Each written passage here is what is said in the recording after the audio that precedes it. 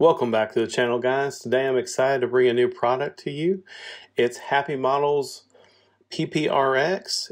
It's a receiver for ExpressLRS 2.4 gigahertz RC link. I'm Jeff with Titan FPV, and you're going to acquire some knowledge today. As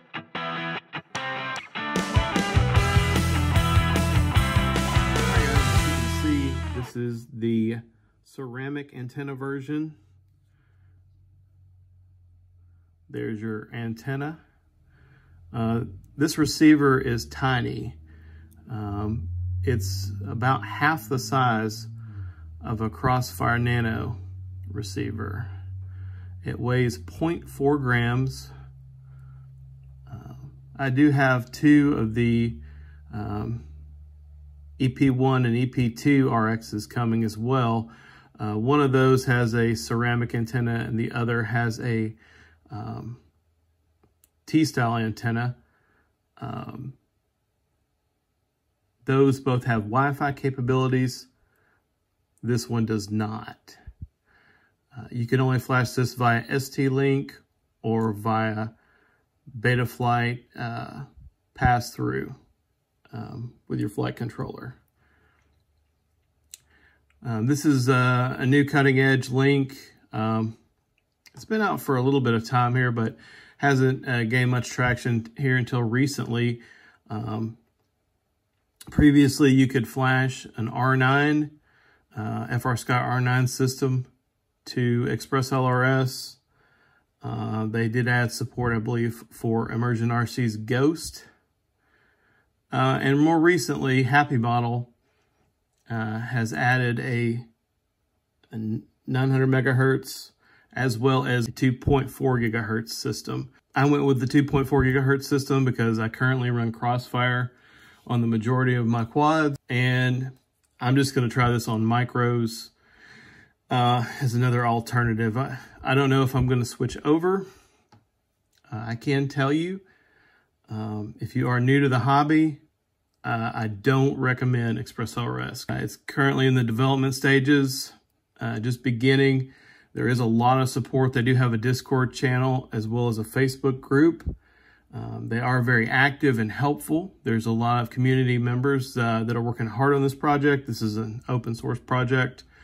So, I mean, there's no charge for this. These developers are doing this because of their love of the hobby. They're giving back. So, definitely want to thank those guys. Appreciate that for all the work they've done. So yeah, but if you're new to the hobby, I don't recommend this. Something like Crossfire is going to be much more straightforward and user-friendly. I couldn't get this receiver to flash with the Betaflight pass-through on this. This is a JHEMCU Play 4 flight controller. Couldn't find my ST-Link, so I just wired it up to a spare F7 flight controller I had, and I was able to update it successfully there. I'm not going to go over the ins and outs of that. We may cover that in another video if you guys want me to take a look at that. But I was able to get it updated. You want your TX and RX to match, obviously. I did get the full-size RX. Somebody had worked up a slim mount for the Tango 2, and I was able to modify that and get it working there. It's still not really clean. I may mod the files some more. When I do so, I'll post a link here. But this is just kind of a quick look. I've been really excited. It took me a bit of time to get this out. So, but we'll go through the flight footage. I believe 250 hertz mode is currently supported on the Tango, on the new versions of OpenTX and FreedomTX. I believe you have to run nightlies.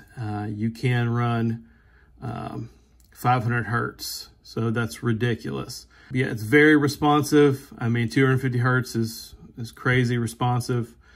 50 hertz does it for me, but I mean, it's something new we want to try out. Like I said, I believe it goes up to, it says 500 milliwatts. I didn't really try flying on 500 milliwatts. I maxed out at 250 milliwatts.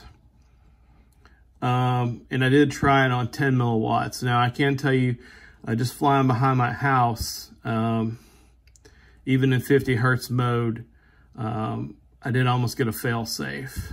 So this one does have the ceramic antenna. So, you know, for space saving and weight saving, it's amazing. You don't have to worry about running mini Mortal T to your arm, and those mini Mortal T's suck anyway, let's be honest with it.